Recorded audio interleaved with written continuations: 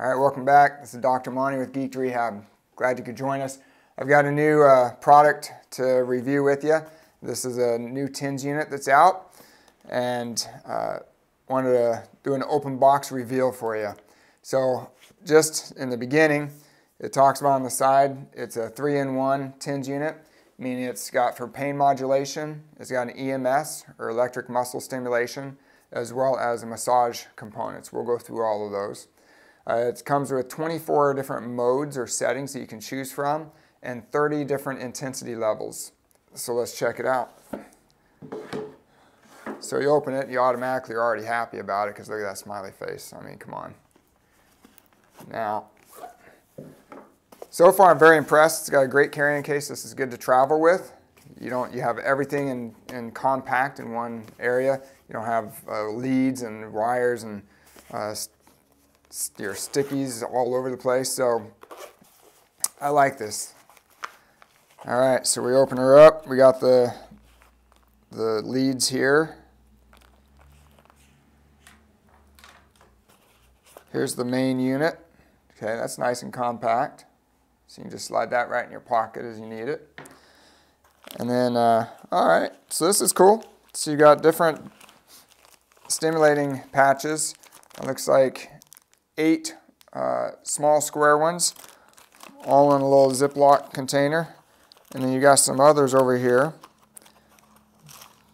for larger parts of your body. 2, 4 larger pads, maybe for low back, thigh, some larger areas that need some help. And you got a pad that you can stick these to so they retain their adhesiveness. And then we've got, oh, look at that, we got another one. All right, you can stick more pads to that. It's really important, the length of the life of the pad makes a huge difference. Once you lose that adhesiveness, you really can't use the unit until you get more pads. So these little guys that you stick these to will help them keep them clean and last longer. And you got an instruction manual to how to use it. So let's go over the unit and we'll turn it on and hook it up and see how it feels. Okay, so I'm going to turn the unit on with the power button on the side there. It automatically comes up with, you've got 6 different modes that you can choose from, six different types of electrical stimulation. The top 4 are for TENS, or transcutaneous electrical nerve stimulation. Those are particularly for pain modulation. It helps to stimulate the nervous system to block the pain to the brain. And then the bottom left one is for EMS. Right there, that's electrical muscle or motor stimulation. That actually helps to contract the muscles to help reduce atrophy and weakness.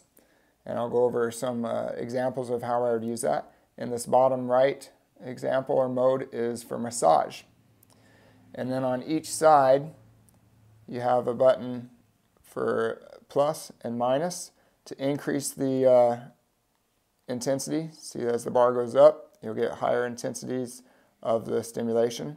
You've got that on the pads on the A side, and then you've got pads on the B side, right there, and another stimulation or intensity level on this side. So as you go through each, let me bring that back down for you. So right now it says P24. It's on the 24th mode under the massage. So if I push this P+, it goes up here to the first mode, first option in the TENS box. And you can keep pushing that, and it goes to the 2nd, 3rd, 4th, 5th, and so on as you go through every single mode. And you go backwards if you want just by pushing the P-. There's also a timer on the bottom, and that's the duration that it will remain on.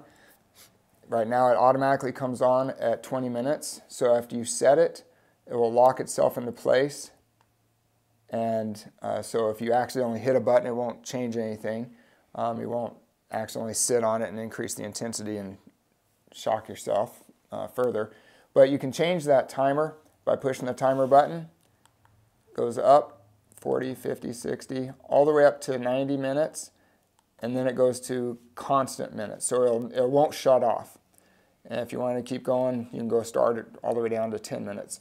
So if you just want to have a comfortable time going to sleep, if pain keeps you awake and gives you trouble falling asleep, you can put it on a timer, fall asleep with it on, and it'll automatically go off in 10 minutes, 20 minutes, whatever you set it for.